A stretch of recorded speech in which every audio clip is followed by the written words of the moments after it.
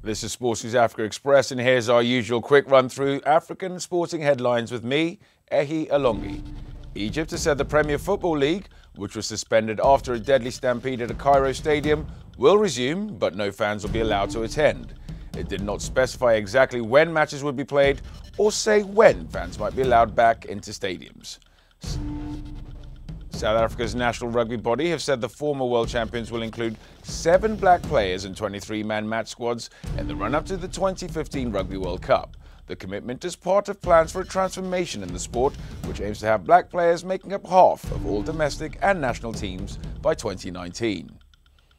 As Addis Ababa prepares to host the 2015 Africa Junior Athletics Championships, the Ethiopian capital is putting its finishing touches to venues where the games will be held, despite encountering numerous problems. The biennial event will bring together athletes from over 30 African countries. And former Bafana captain Neil Tovey, who led the team to the Africa Cup of Nations title in 1996, is out of intensive care in a Durban hospital after suffering 3 heart attacks. Tovey, who now works as a TV pundit, last appeared during the Africa Cup of Nations coverage a few weeks ago.